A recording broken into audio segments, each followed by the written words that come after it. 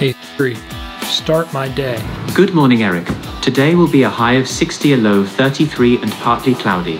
You have 2 calendar events today, with the first starting at 10:30 a.m. You have 7 items on your list due today. Now, if you're new here, I'm Eric Welander. Welcome to my channel all about Apple smart home tech. Today, I want to tell you about these new Lutron Serena shades that I just installed in my master bedroom. So maybe you've heard about Lutron Caséta wireless lighting, but did you know that the company also makes smart shades with their Serena Shades line? When I first went to serenashades.com, I was overwhelmed by all the options, but that can also be a great feature because it can help you find the specific style you're looking for. Now, just like the Lutron switches, you can also order these shades in a non-smart version without the motor or any smarts built in. So that can be nice if you're trying to fill out a large area with shades and don't need all of them to be smart.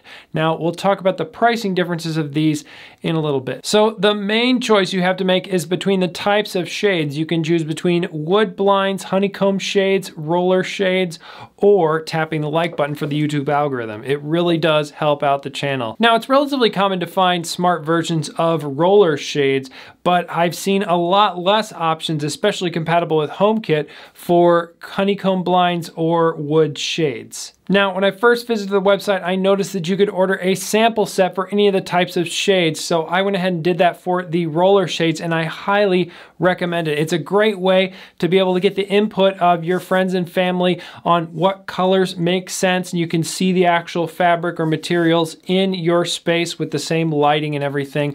And personally, I don't want to make any home decorating decisions without first getting sign off from my wife and my mother-in-law. So that might be a good rule for you to follow as well. One other important decision to make is how these shades will be mounted. They can be inside the window frame, on the window frame, or above the window frame. And there are various sizing and spacing requirements for each. Lutron clearly communicates this in their how to measure videos and the measuring guide that comes with the free samples. Now let's fast forward through all the details and I'll just tell you what I ordered, which was battery powered roller shades with blackout fabric and a fabric wrapped fascia on the top with gray end caps. I also added a Lutron Shade Pico remote to my order because I already had the Caséta wireless bridge, so I didn't need one of those. These shades, of course, are compatible with the Caséta wireless bridge you might already have with smart lights. Now, I want to say a special thanks to Lutron for covering most of the costs for me getting these Serena shades. If I were to buy them retail, the particular configuration I ordered would be around $1,500. Now, this is expensive and it's definitely a premium price product, but I think you get what you pay for. It's quality materials, and I wanted to also cover what it would be if I got the same configuration but without the smarts in it. Then you'd be looking at $1,100, which really isn't that huge of a discount. So it is nice that they offer the non-smart options for the various edge cases when you might want that, but I wouldn't consider it to be this gigantic discount. Now, one of the other things you're getting with Lutron is premium reliability. I'm here in my server closet where I actually have my Lutron hub for my Caséta wireless switches. Now, I've been using these switches for years and they're extremely reliable, and they use a low frequency wireless signal communicating with the hub that doesn't interfere with other devices. These shades use that same wireless system and seem to perform at the same level of reliability that Lutron has with their smart switches. So again, you pay a little bit more for Lutron, but it tends to be that their products are very reliable. Now, working with Lutron, they wanted me to order these through serenashades.com, their website, and that has the broadest selection of Lutron shades, but you can also get certain of their shades at various retailers, including Lowe's hardware stores here in the US. And there are also options on serenashades.com to connect with a pro installer in your area if that's something you're interested in. When you actually order each shade, you can give a custom name that makes sense to you. The name will be on the packaging for each shade, so you know when you're installing which shade goes where. Now, once you get the order in, it does take a number of weeks to actually get the shades made and sent to you, depending on any number of variables of what you're ordering. This is a long time for those of us used to free 2-day shipping from Amazon or things like that, but at the same time, I've dealt with some other custom blinds in the past, and this kind of time frame seems very in line with my experience. Once I got my shades delivered, there were 2 main pieces for each shade. There's the shade itself and then a metal plate that mounts it to the wall.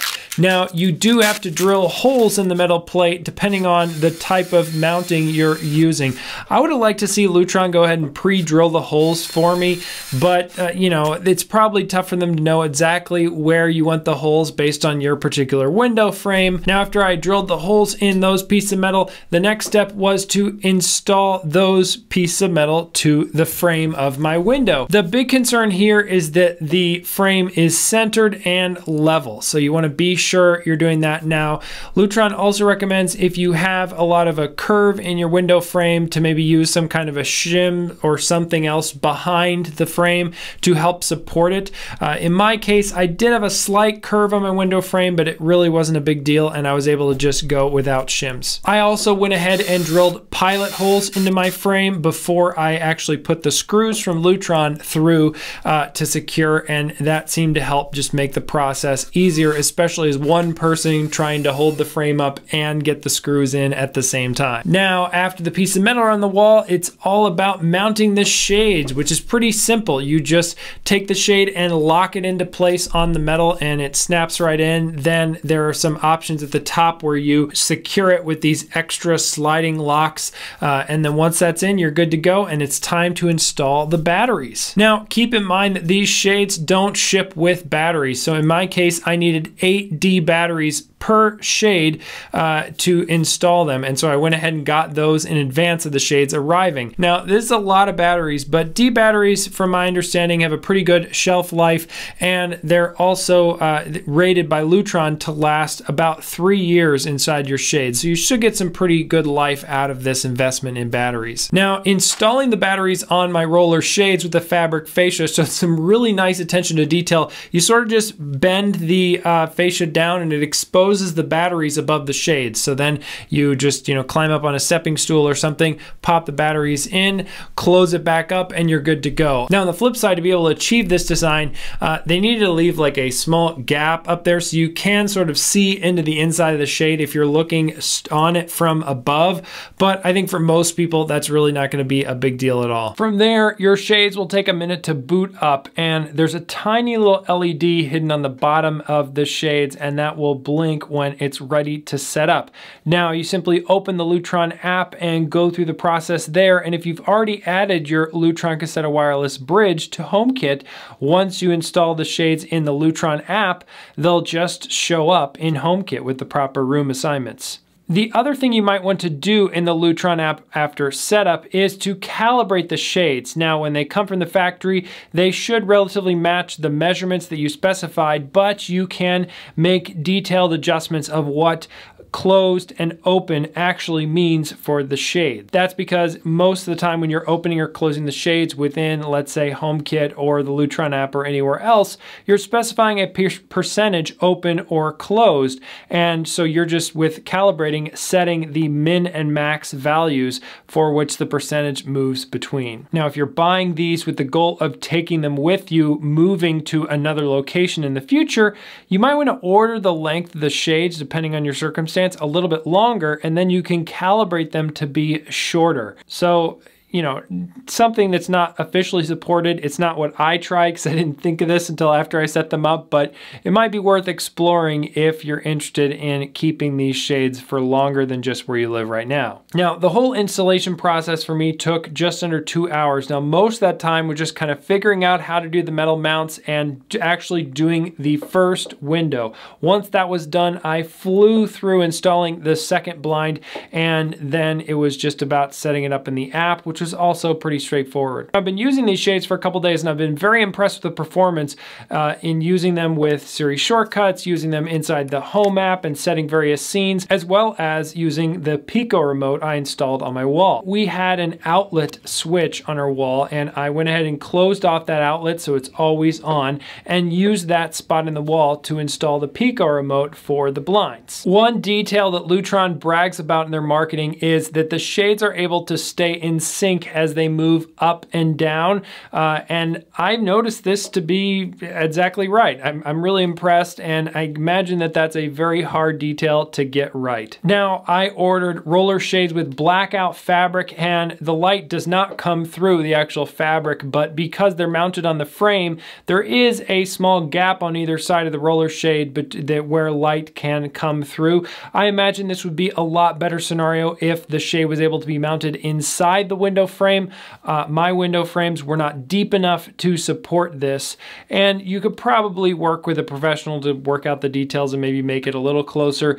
So of course, smart shades add a really cool wow factor to any room in your home, but beyond that, they can also help save you money and energy. Chances are one of the biggest energy costs you have is heating and cooling your home, and the sun shining through your windows does play a pretty big role in that. So you can create automatic schedules within, let's say, HomeKit, that at certain times of day the blinds will open or close, and of course you don't even have to be there for that to happen. Speaking of not being there or leaving the home, you could also set up some kind of automations for let's say you want the blinds to open or shut at various times to make it appear as if you're home even when you're not. Like many pieces of smart home tech, there are a lot of different ways you can use automation to meet your specific family's needs. Now, if you want to learn how to set up a good bedtime routine in HomeKit for you or your family, I recently made a video on how I've done that here.